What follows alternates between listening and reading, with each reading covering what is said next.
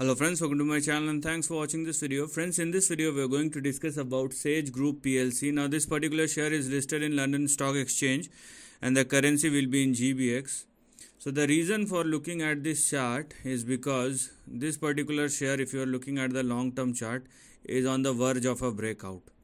Now let's wait for the breakout to happen, but if you are looking at this particular chart after 2000, it is attempting a big breakout. And if it happens, it will be a start of a new trend or a new price action will emerge out of it after this breakout. Now what should you do? I mean, if you don't want to take unnecessary risk, first of all, focus on the breakout and let's wait for the breakout to happen.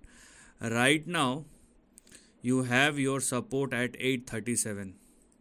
And as far as the stop loss is concerned, it is way beyond than it is way big if you are comparing the current price and the stop loss, because we are looking at the monthly chart, so you need not to bother about it.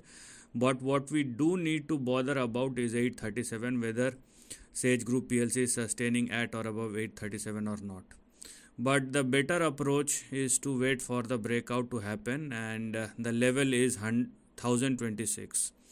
Once the breakout happens, it will be a start of a new price action, and the requirement is the particular share must break out and then it continues to sustain above 1026 or more.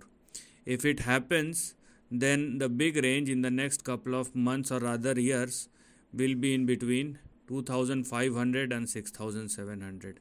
So this is something which we are going to look at after the breakout, but don't try to time it. Let's wait for the breakout to happen and then think what you want to do over here. So this is the end of the video. Thanks for watching.